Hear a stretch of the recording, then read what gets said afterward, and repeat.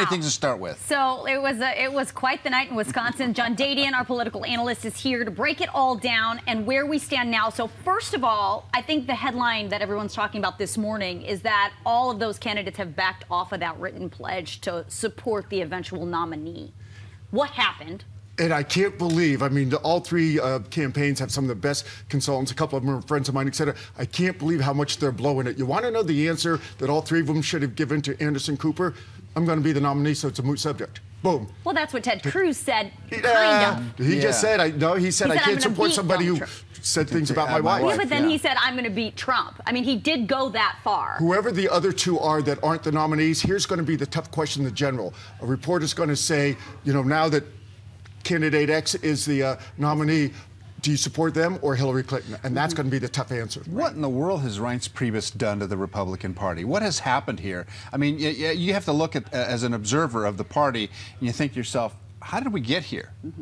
I mean, it's amazing. If I'm chairman of the Republican Party, I'd be on the phone, not to the campaigns, to each candidate daily, daily, either to assuage your fears, to make sure they're listening to them, et cetera, to show that you're impartial. That's Trump's biggest concern, that he doesn't feel that the chairman's being impartial, and I don't think he is. Why do you say that? Well, just because of the way that all the rumors, and because keep in mind how big the RNC is, some of the surrogates were talking to other campaigns and not the Trump people, things such as that. Okay. I don't think people understand what the process is for nomination. I think they think that somehow this is an election, but this is really a Republican machine doing this. Well, here's the problem with the Republican Party. When people say there's going to be a schism, in the party, et cetera, here's the problem. Love them or hate them, everybody agrees that all these primary Trump wins, he has brought a lot of independents in, and he's brought a lot of former Democrats in. Right. So if he's not the nominee, boom, there's where the big fission in the Republican Party happens in the general election. If you're a Democrat who wanted Trump and all of a sudden he's not the Republican nominee, what do? You either go back to being a Democrat or you don't vote. I think it's important for people to understand that the rules of a convention and the ballots and the way they go and the delegates and the way they need to vote first in the first round, and then the second round, it can all change. I think it's important for people to understand those have been the rules forever. Those aren't just special rules now that Donald Trump is in the race. And the Donald Trump people can't say that the GOP is doing this to him because it's Donald Trump. Slightly disagree with you when you say the rules forever. No, they change about every 4 years. For example, 4 years ago they changed. The first round ballot has to be currently. That's what I'm talking about. Okay, that's true. However, there is a provision.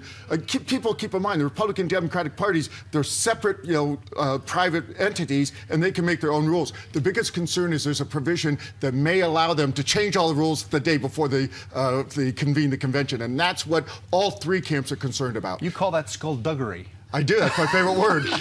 And that's it. And keep in mind, we keep talking about Trump and the problem that the RNC has with Donald Trump. Keep in mind, Cruz is no favorite of the Republican National Committee either. And of course, we think Kasich, doesn't have a prayer, but although I think he has a very good shot at being vice president. Well, that's interesting. So now where do the campaigns go from here? Well, again, starting next week, we go back in the primary system, et cetera. Even though it's 2 months away, we're going to know in California for once. Now, actually, this is big news we haven't talked about. California is going to be a player for both parties. Bernie Sanders is tightening up with Hillary, and Cruz and Trump, the last poll I saw, which was taken about 3 days ago, shows them basically tied with the margin of error. So California is a player as far as the nomination. California is still a blue state, but as far as the nomination, it's a player for both parties. So in about another month, you're going to see all the candidates out in California, hopefully on your set. Wouldn't that be exciting? Wow. Lisa, you could have Donald Trump sitting right here. No, that could happen. Could you imagine? Yeah, that could happen. We haven't been in play in a long, long time here. In my lifetime, I don't remember the last time we were a player. All right. Well, John, good to see you. Thank you so much for your time this morning.